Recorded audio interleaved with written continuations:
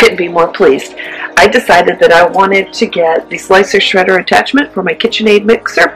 I had no idea how wonderful it was going to be. I did order it from Amazon Warehouse, so it cost me about half as much as it would have, and I'll show you what it comes with. It comes with a coarser grater, comes with a thing sort of like a mandolin, a blade, and it comes with a fine shredder for things like Parmesan. And originally I ordered it because I really wanted a way to be able to cut onions without crying, because I just cry endlessly. So I used this blade, and it seems like it kind of mashed it up, but it did the trick. But it put so much onion juice in the air that I cried anyway.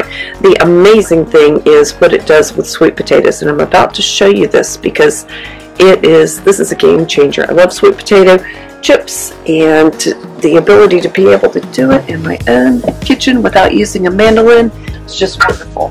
Here's my KitchenAid, and here's how easy it is. You just have your set screw, and you just put it in, tighten it up, insert, and I'll show you what this does. On the side there's a little knob, and when you press the knob, you can pop that out, or you can just pop it in. And then there's also a food pusher, which it took me a while to find because it's in there so securely that I didn't even realize that's what it was. But I just want to show you how well this works. So I'm going to get a sweet potato. You do have to use some kind of skinny sweet potatoes, but that's okay. Alright, here goes.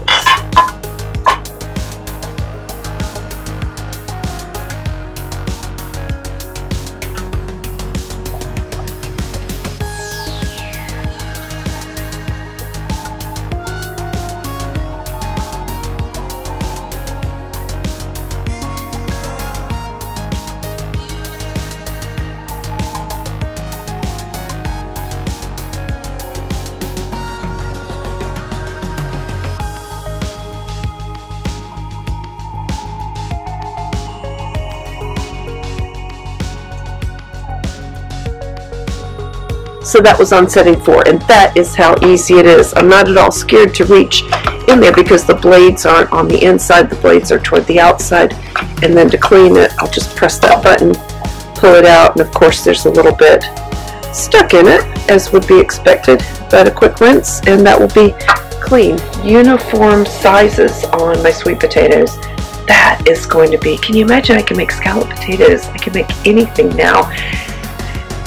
And I am trying to rely more on our utensils and our things like our food processor. I'm trying to use some of these mechanized things a little bit more than the hand tools, just because they make things so much easier. And I will tell you that this does come, the whole SLICER attachment does come in white, but I chose to get it in black because if I'm doing beets or carrots or anything like that, it will stain it. So I did choose the black one, and the quality of it looks great. It's kind of a matte finish, so it's not going to look all spotty.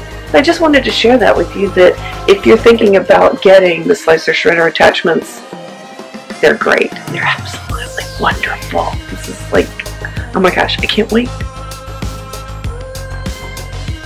Okay, I'm going to run through which blade is best for which item. The slicing blade, which is the one that I used for the sweet potato. The slicing blade, it says this is best for carrots, cucumbers, zucchini, potatoes, cabbage, radish, celery, and onion slicer cutting. So I guess I need to go back and redo onions with this one and see how that goes.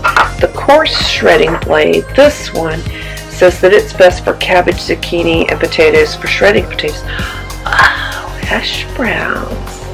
Oh, and the fine shredding blade, this is really interesting. It says it's good for root vegetables and green vegetables to be consumed raw, to shred almonds and nuts for baking or grating.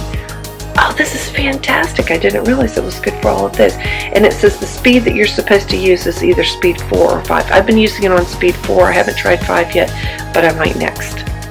The unit that I chose was the CORFU slicer and shredder, and I'll have to say it really is a lot of fun, and it's kind of maybe a play on words. I am really thrilled with the quality of it.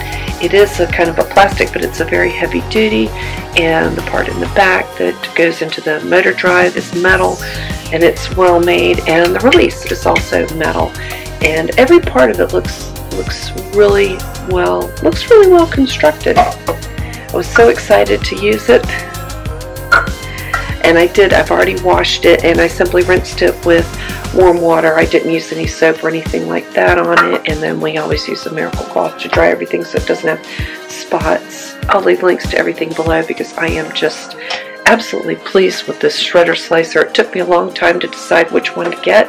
I read just dozens and dozens of reviews before I picked this one. I'm really glad I picked this one because it is definitely great. It also came with a little plasticky scrub brush, which I'm sure I'll put to use because it came with it. Food Pusher has some little spots there to help grip things, and it just works so well. You're going to end up processing more vegetables and eating more vegetables just because it's so much easier to do. I've got the sweet potato chips all spread out on my pans, and now I'm just going to give them a quick spray with olive oil, and then a quick dusting of sea salt. This is some really coarse salt that I picked up in the Bahamas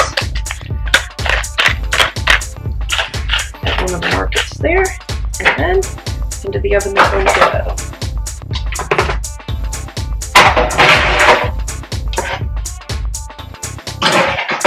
I've got the oven set on 180. I might bump it up to 200.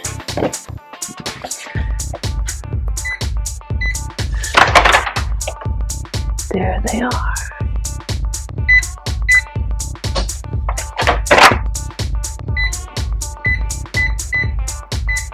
I think I'll go for 200.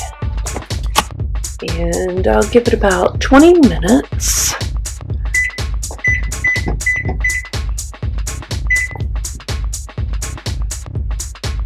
And we should have some nice chips, and I might have to flip them over at that point. Okay, the sweet potato fries, well, I should say sweet potato chips, have been going for over 20 minutes, so it's probably time for me to flip them over. I put this on the bottom so they could start drying out. Aren't they cute? Oh, these are going to be so good.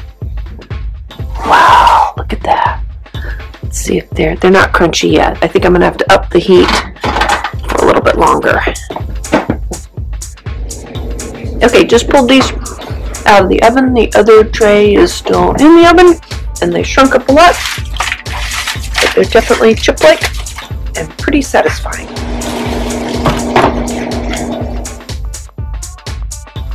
So I just wanted to share that with you, that this is the most amazing purchase I have made for the KitchenAid this month. I am absolutely thrilled. Couldn't be happier. Can't wait to use this one on some hard cheeses like some Parmesan. I'm not even going to test this one out today because I know it's going to work. Thanks for watching. I hope you found this useful. I hope you start to do what I'm doing, which is to make full use of my KitchenAid and all the attachments that you can get that go with it that make cooking so much more fun and easy. We're going to be eating a lot more vegetables now. Bye.